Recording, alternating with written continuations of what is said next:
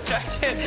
So for the community segment this week, we have three really awesome people to talk about their latest projects. I'm actually going to start on my left. We're going to talk to Hsieh. Now, Hsieh has a pretty amazing story about downtown community, Vegas tech, as well as the downtown podcast. So when did you sort of first start finding out about our community?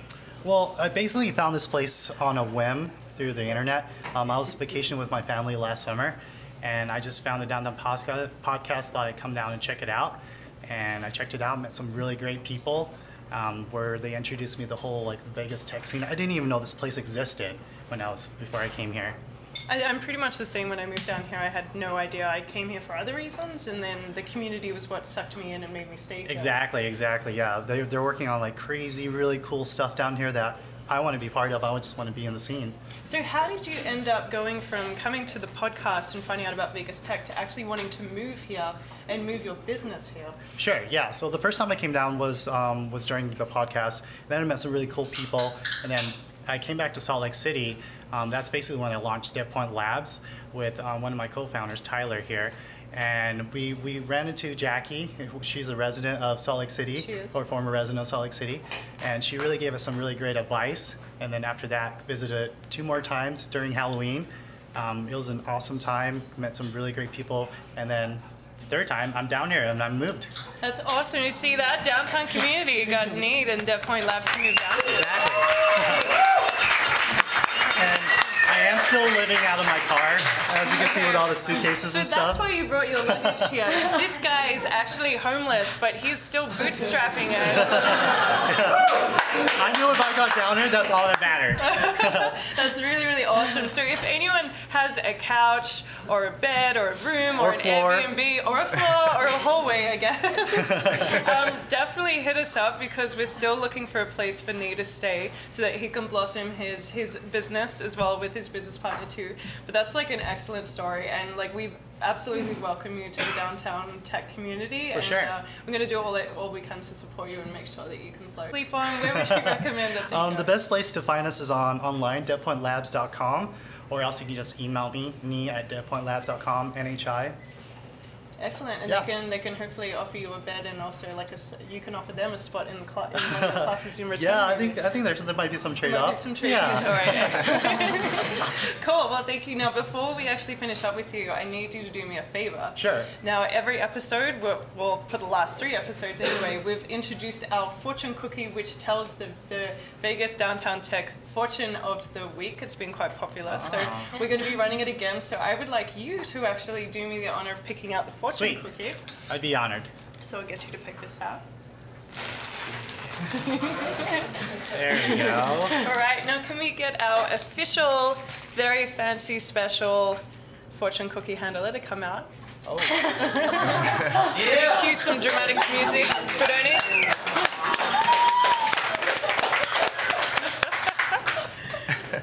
Okay, so we're going to revisit this fortune a little later on after this segment.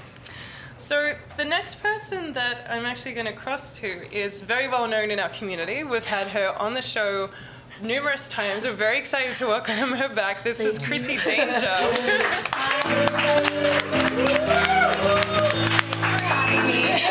Now, Chrissy Danger is a complete rock star. She's done so many awesome things, especially for our downtown community. What we're going to do, Chrissy, is we're going to get you to try and beat a world record here. So I'm going to get Dylan to take it away. Oh, yeah, you're in trouble now.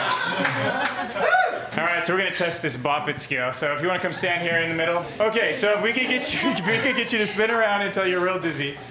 Yeah, just give it I don't know, maybe a dance at a... Yeah, I think we're pretty good there. What do you think? Maybe should we give her 10 more spins? 10 more spins. 10, 2, 3, 4, 5. All faster. 10.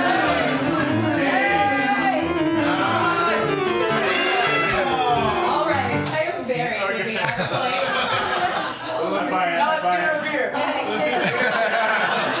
Do the thing. All right, before it wears up, you got a timer? Okay, 3, 2, 1. Let's see here. All right, we're ready. Okay.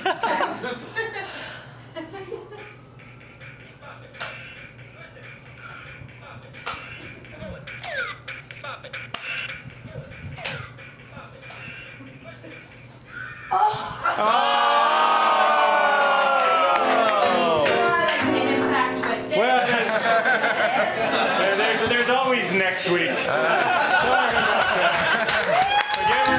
So give her a hand. She gave her It'll make revenge all the sweeter. Thank you. All right, one more hand for Chrissy.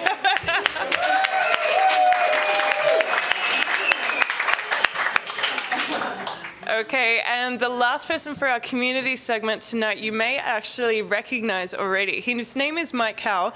He is one of the original volunteers, as Dylan said, of the podcast. You're a web developer by day, right? But you That's actually right. do a lot of things. So I didn't even know you were a web developer until you told Most me people tonight. don't. Yeah. My boss doesn't even know. That's awesome. So if you're wondering kind of what Mike gets up to in his spare time, he does a lot of different things. Like, so he's kind of a jack of all trades, I would say, about now. The master of none. Unless you count baiting. Oh, really? Oh. Okay, so another fact that you might not know as well is that Mike was actually responsible for creating our intro song that plays at the start and end of our podcast. That's right, yeah? Yes. Well, that song was actually written for the Downtown Project Arts Contest back in 2012. And then we later on repurposed it for the theme song for the podcast. Yeah, it's very cool, and we're very thankful, and we haven't even changed it. We love it so much, right? So, like, you were doing rapping on that song, right? Yes, I was. Can you give us a rendition of how the song goes? Really? What do you think, guys? Yeah, we get it.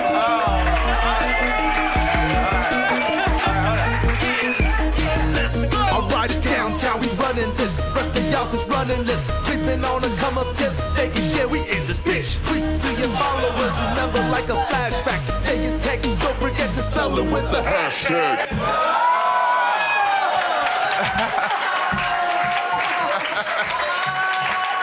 So thank you for creating that rap song. Oh, it's no awesome. problem. You know, when I made that was back in 2012. It's been like a year and a half, and so much has changed downtown, and there's so many new businesses, so many new startups. Like, you guys want to, like, a new one? A new version? Yeah. An updated version? Yeah? All right.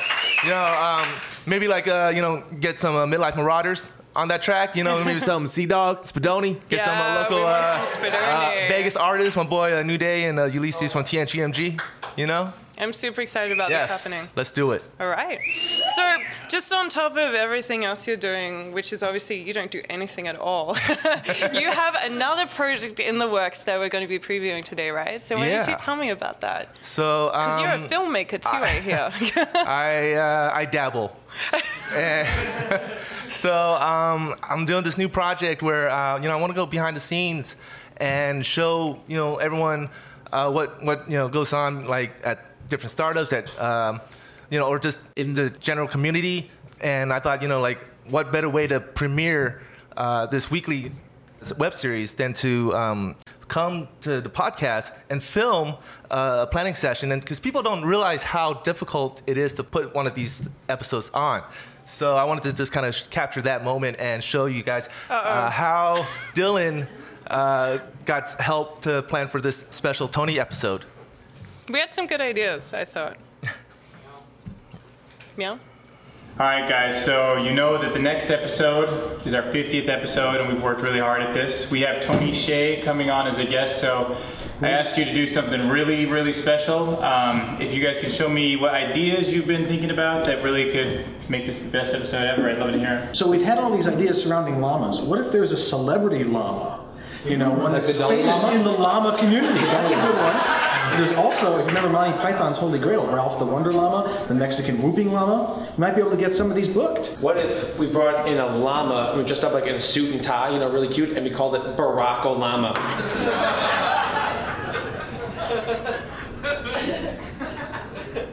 What if we contracted with the local tattoo shop, and in honor of Tony, offered like free core value tattoos to anybody who walks in that door? Oh! Or all 10 for the hardcore. So I heard he has lots of cats. Is this true, like 10 of them or something? 15. 15, okay, yeah. So the day before he shoots, it's Answer Your Cat's Questions Day. It's really true. So maybe we get his cats, we bring them in, ask them questions, they ask us questions, and they give us like the insights from how we can. I mean, who else has that? Susan, can you talk to cats? I can. I know like, R2D2 you can talk to. For example, meow, meow, meow, meow, meow, meow, meow means what is it really like to have Tony as an owner? So you'd be a great interviewer for the cats. Yeah. This is, see, I told you, I got the idea. But what do we know they're going to say something interesting? What if he has like a fan? It's a cat, Tony's cat's gonna say interesting things. I mean, come on, You know how Tony lives this like super glamorous lifestyle? I was thinking as like a joke, we'd give him like a Zappos t-shirt, right? Because he always wears like these like fancy t-shirts, you know? No, he already does that. Wasn't he does on he was just on the cover of like Success magazine or something? We could all sign that and give it to him.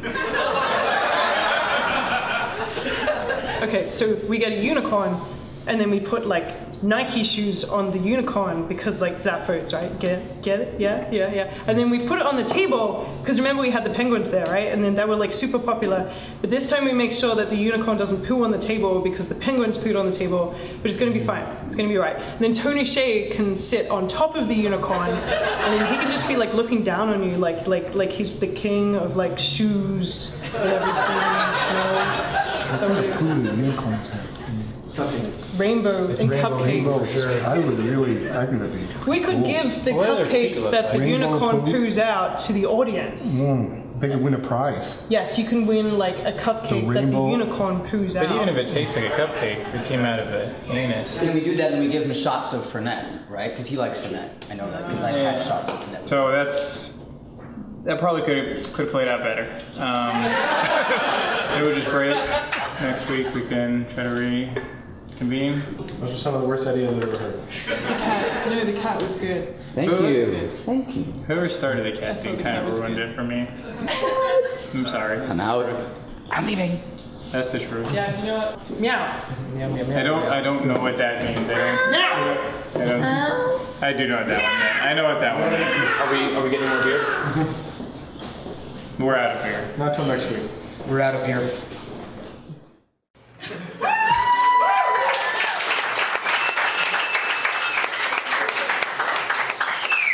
So I feel like you ruined our secret of, the amount of effort and amazing ideas that never make it into the show. I think some of those ideas should make it into the show, honestly. Okay. Well, you never know. We haven't done the segment yet, so I think Tony's looking pretty nervous right now. He doesn't know what's in store for him, so cool. Cue the unicorn. So we have more of these episodes to look forward to, right? Yes, I plan on making one every week. And if you guys are downtown, like you want me to come through to your startup or anything, I can come with my camera and we'll just shoot something like that. So how can people get in contact with you if they want? If you know my name, then you have my number. It's area code. It's area code 562 Mike Cow. Oh, nice. I didn't actually know that either. I'm finding out so many things about you tonight. That's awesome. Cool. So yeah. Thanks, Suze. Hi, sir. What's your name? Greg. Hi, Greg. Where are you from? Awesome. Well, you get to start the fortune cookie game. So let me carefully give it to you on its special pillow. Oh. Now open it. But don't let anyone see the fortune. It's only for you and your eyes only. Okay. I know. Please. Dun, dun, dun, dun, dun. Okay. Now give it back to me. And we're going to start the game of telephone. So you need to whisper it to the person sitting next to you. Hello. And we're going to kind of snake it around. So when it gets to the end, it'll go to you, and we'll take it all the way. But so we can keep track of it, we have this amazing flag. So you never know when it gets stopped. And, try to keep it true. But, and we'll see how it matches up at the end of the show. So have fun. Awesome. Thanks, Alexis. You're welcome.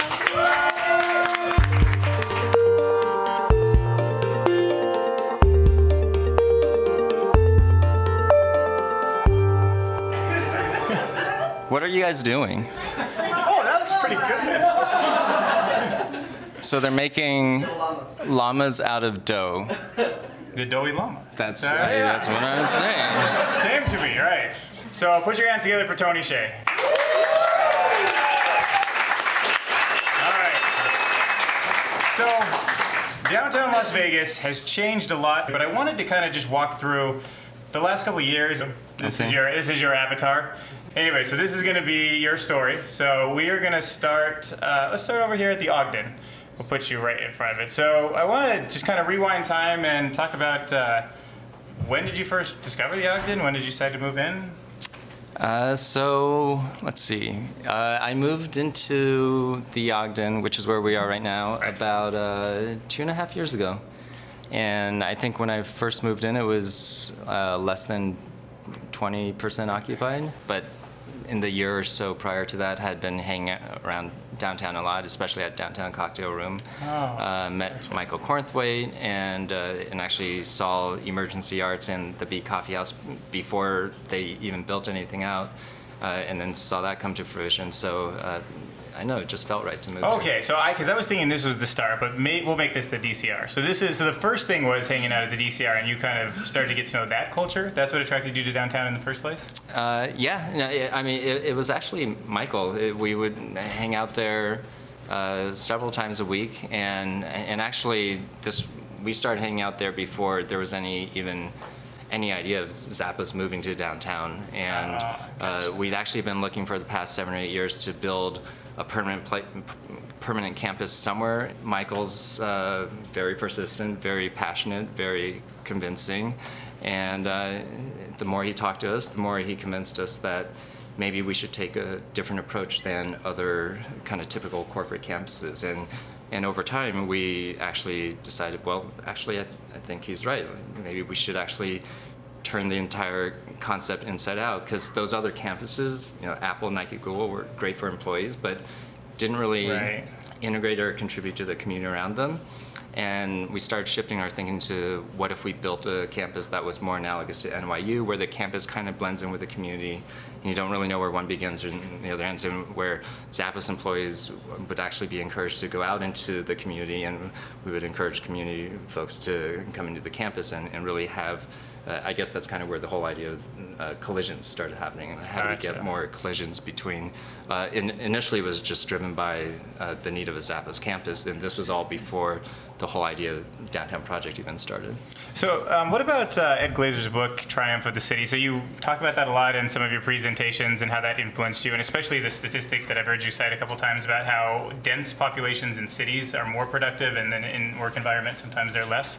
Was that kind of thought also swirling around in your head at these late night DCR shindigs? Not initially, but then as the idea of possibly moving downtown, and I didn't even know the former City Hall was going to become available. But once we found that, was it still City Hall at that point? It was, yeah. Okay, so it's still functioning. And I don't watch TV, so I didn't even know the city was building a new City Hall. Yeah. And but as we discovered that it was actually a real possibility, started reading more books, including Triumph of the City, and it turns out the author's a Harvard economics professor that. It's actually a really interesting book. Would recommend even for people that aren't involved in urban revitalization, because he studied cities from all different time periods, like Rome, New York, Detroit, and looked at why some thrived and some didn't. And actually, a lot of the findings that he cites in the book are really counterintuitive, and including the statistic that every time the size of a city doubles, innovation or productivity per resident increases by 15%.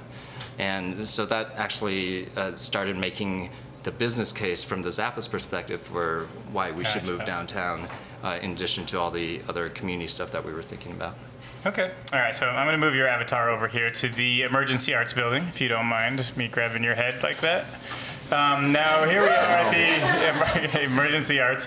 Now, I wanted to maybe talk now about the user lib. So I've never quite understood the whole story of where it came from. And if you could just kind of explain how it came into fruition. And for everybody, the user lib is a place that's right on the same block. And originally, it was kind of like work in progress. It was a co-working space. It seems to also be a kind of a creative space and all-in-one kind of library thing. Yeah, and so that was something that was originally Pavel's idea. Where's Pavel? That was Pavel's idea? You didn't know this? The whole time we were setting this up, you didn't say anything to me?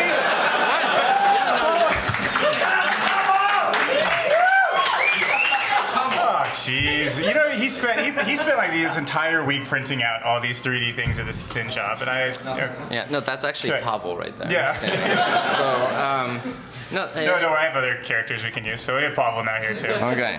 So this was actually right before Downtown Project was officially formed, and so Pavel emailed me and had this idea for a tech library, and initially there were no funds for anything, and so to build the initial tech library, Zappos was actually the ones that funded the initial.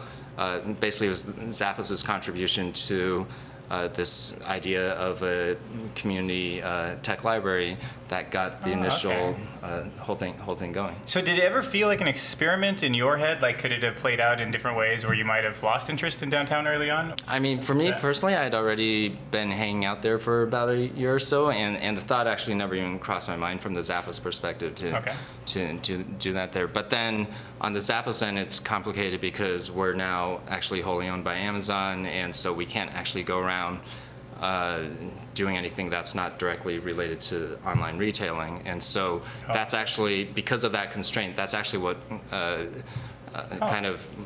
that's how Downtown Project was born. It was really to do the things that were just really difficult under the Zappos umbrella to do. Oh, that's interesting. So without the Amazon acquisition there, wouldn't like this probably just would still be a big Zappos project? You don't think it would have been privately funded? I think it's really hard to say because it was Amazon acquiring Zappos that provided the liquidity for Downtown Project to do stuff. So it's a little bit chicken and egg. Yeah. Okay, so let's we'll leave Pavel over here to steal some more shelving. Let's move you over to work in progress here. So tell me a little bit about how this came to fruition and the story behind it. So there's a guy named Zach Ware who worked at Zappos at the time, and he was actually in charge of our website. And when we decided we were going to move into the former City Hall, just in our conversations, it became clear that he really understood a lot of the concepts that we cared about, including it's less about how pretty the building is or how great the inside finishes were, and it's really more about how do we get employees to collide, how do we get employees to go out into the community, how do we essentially increase the number of collisions. And we actually talked to a lot of different people, a lot of different architects, and I think that's a really hard concept for most people to wrap their minds around when for people that come from a kind of a traditional architecture background. And so for whatever reason, Zach and I really connected and he got that. So we actually took him off of what I would say is probably Zappos' most important priority, the website, and had him focus on really helping build out the campus because this was such an important part and we wanted to make sure we did it right. After that was done, he had separately launched Work in Progress, and now is CEO of Project 100, and so is actually no longer a Zappos employee, but focused on these parts. But it's all centers around building community and building collisions. You think you'd be very That is Zach Ware. Campus Development, Project 100. Getting his coffee cup in there? Yes. I know it doesn't even look like a Lego head, but it came in the package. Okay, so let's move you next over to, let's see, let me think through my head. Was Learning Village or Gold Spike next? I guess it's probably Gold Spike, right? I think so. Okay, so we'll move you over here to the Gold Spike now. Yeah, so Gold Spike used to be this old smoky casino, and Downtown Project acquired it in May, and then we basically took out all the gaming and replaced it with real life games, and so we had oversized Jenga and oversized cornhole and oversized Connect 4 and so on, and basically Makes our you feel goal tiny. Doesn't make me feel tiny, but, but if it makes you feel tiny, that's fine. Okay, all right. Jeez. So can't catch a break with no, this. That's cool. And so we just wanted it to be fun. We didn't think it would make you feel tiny. So, but it was one of those things where our goal was to, and I remember the headlines when we announced that we were taking out the gaming. There were a lot of media headlines that were like, oh, that'll never work and so on. And we had actually no proof or, in tech terms, MVP that it would work, but it was more just something that just felt right. Felt right.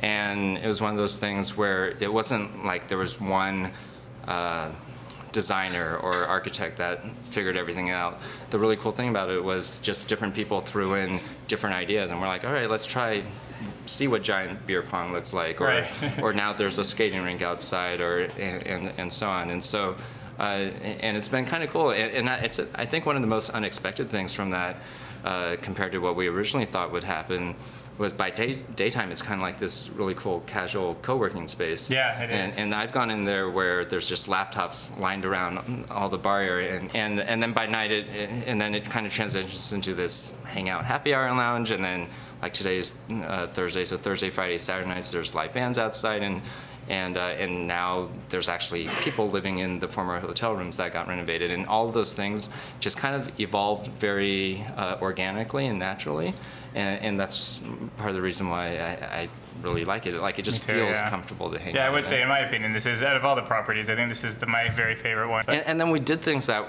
at the time were super controversial and had to fight for, like on the corner of, because the main entrance is actually on Ogden between 3rd and 4th, right? And which is actually not the normal main door. Like, there's a big corner door on, I think it's 4th Street, which we actually made the decision to shut down. And the reason we did that was this whole idea of getting collisions. And now it seems no one even gives a second thought to that. but there were actually a lot of people that felt very strongly about, oh, we should have as many doors as possible.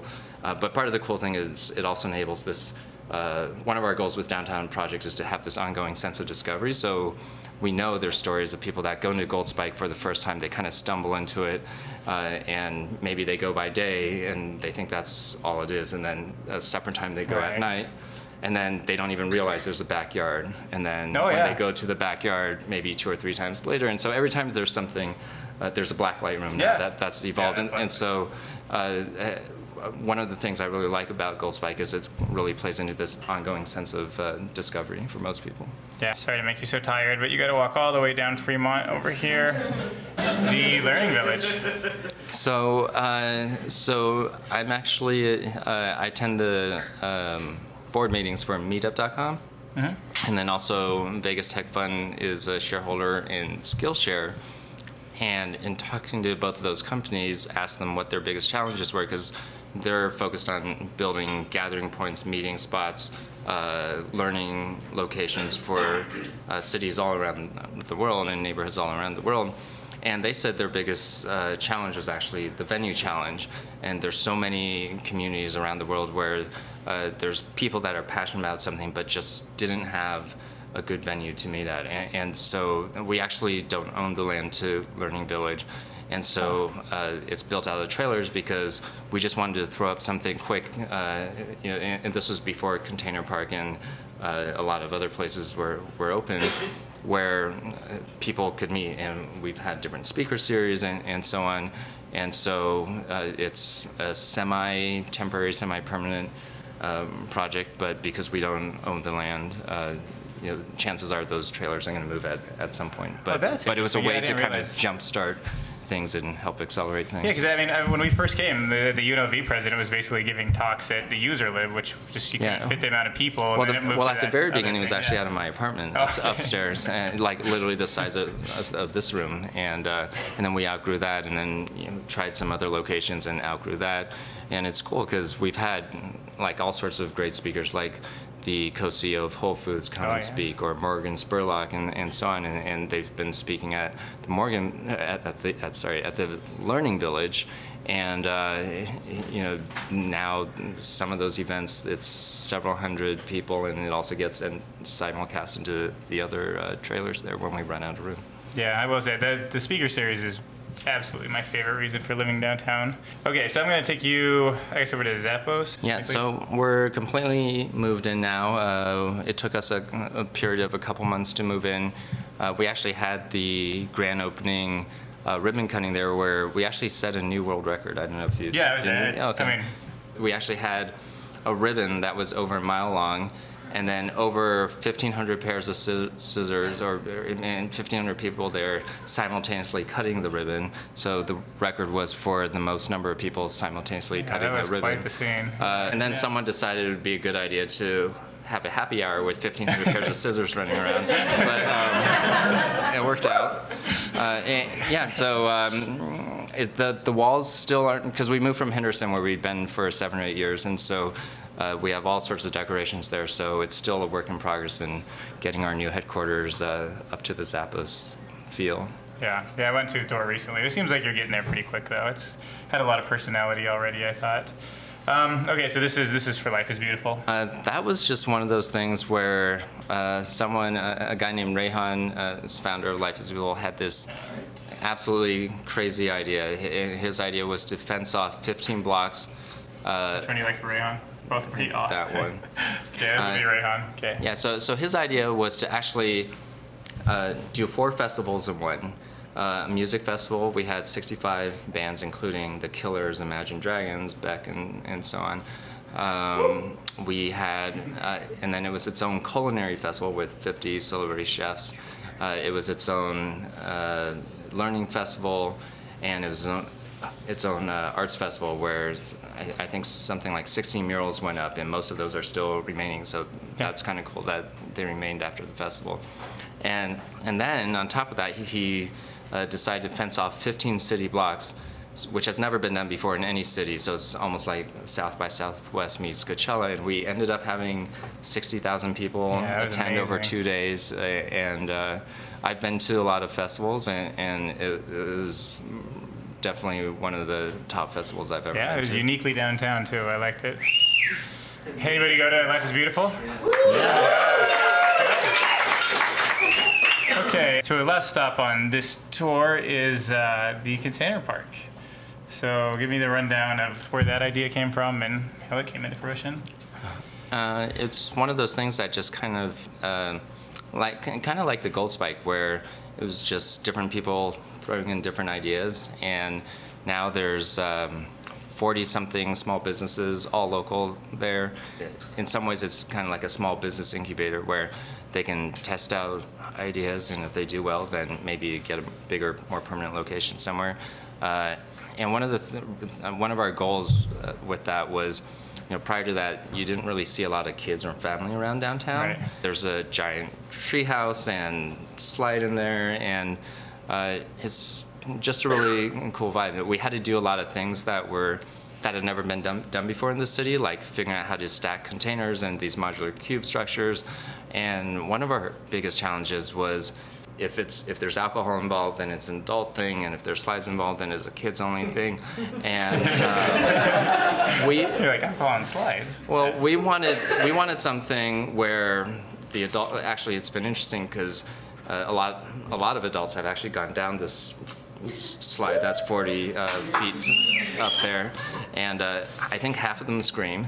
One of them may have been you, and so I just felt so tiny. I felt so tiny in that thing. It freaked me out. But the whole vibe we were looking to create was the idea of, like, imagine a backyard barbecue pool party where kids are having fun, but adults are also enjoying a beer or two and hanging out with the adults' friends, knowing that their kids are safe. And so that was the vibe that we were trying to create for Container Park, and so it's been pretty cool just seeing families show up and kids show up, but also adults show up and not feel like, oh, this is a kids-only place, or vice versa. I wanted to talk about the possible scenario of some kind of a monster coming out of Lake Mead. Really just how cool that movie would be if it was destroying the city. If this comes up, does the Downtown Project have any ability to stop him, or is there anything we could do before he eats up all of the important things? I don't know. All I can say is that that monster makes you look really tiny. Okay. All right, well, luckily you have the podcast crew here. We've devised a plan to save this city. Yeah, that is a good guy monster.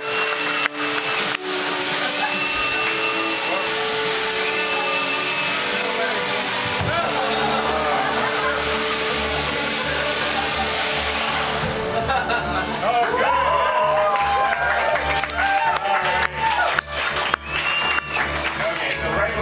Bad monster comes, this cool one in a helicopter got it, so it's all good. Don't worry about it. Bring up the llamas for judging. Alright, and remember the... Alright, now we got Lise. I'm a llama, not a dinosaur.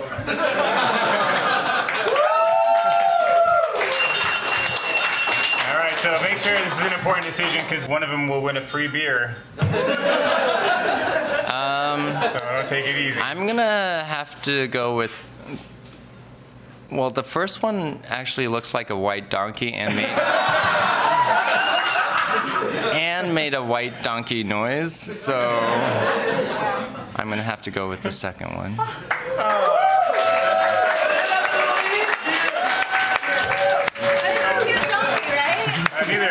Neither worth eating.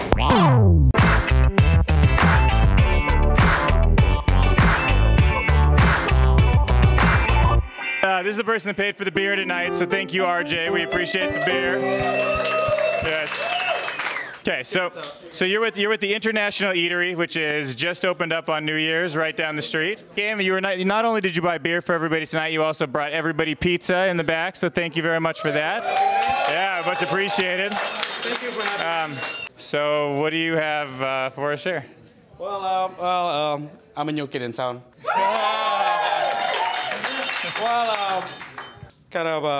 We've been watching a lot of great potential in the downtowns, and that's why we brought this international eatery.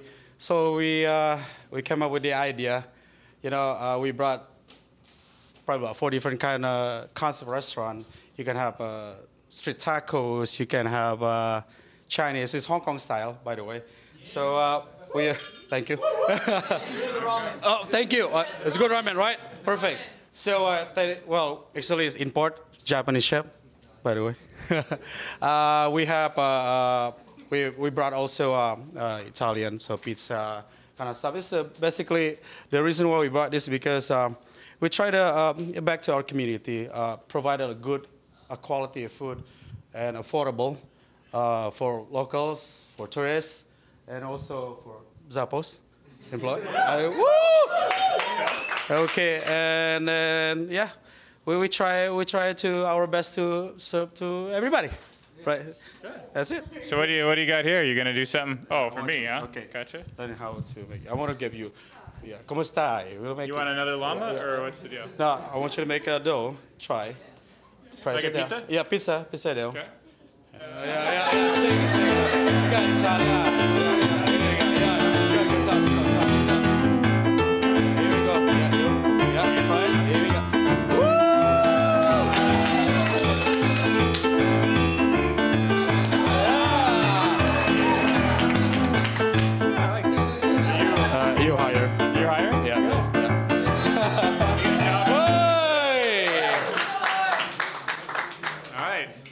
Awesome. That's great. Up, yeah. Tomorrow at 8 o'clock. Okay. Slave driver. All right. Yeah, thank you. Thank you, RJ. Appreciate it. Featured you more than a few times on the closing segment, so you got lucky again. Hey.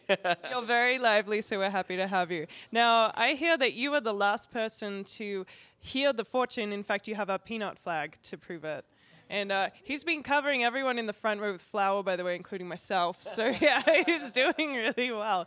So, without further ado, can you tell everybody what the fortune of the week for downtown Vegas is?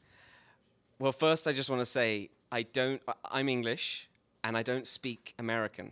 So what I heard may not be the truth. What I heard was, don't get a hermit headache.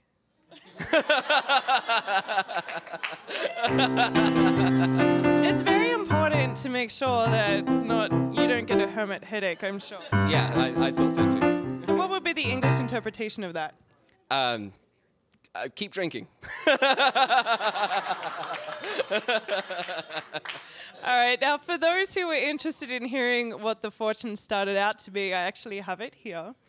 So it was, instead of don't get a hermit headache or whatever, I think I've almost telephoned it again on top of that. It was a merry heart does good like a medicine. Well, it's almost the same general moral. It's exactly the same. You can just make it the same meaning. Yeah. Same message, you know. It kind of does. So like, I think what they're saying is if you're a hermit, it's going to make you sad. Yeah. But a merry heart does good like a medicine. Yeah. I'm gonna take it that way. Yeah.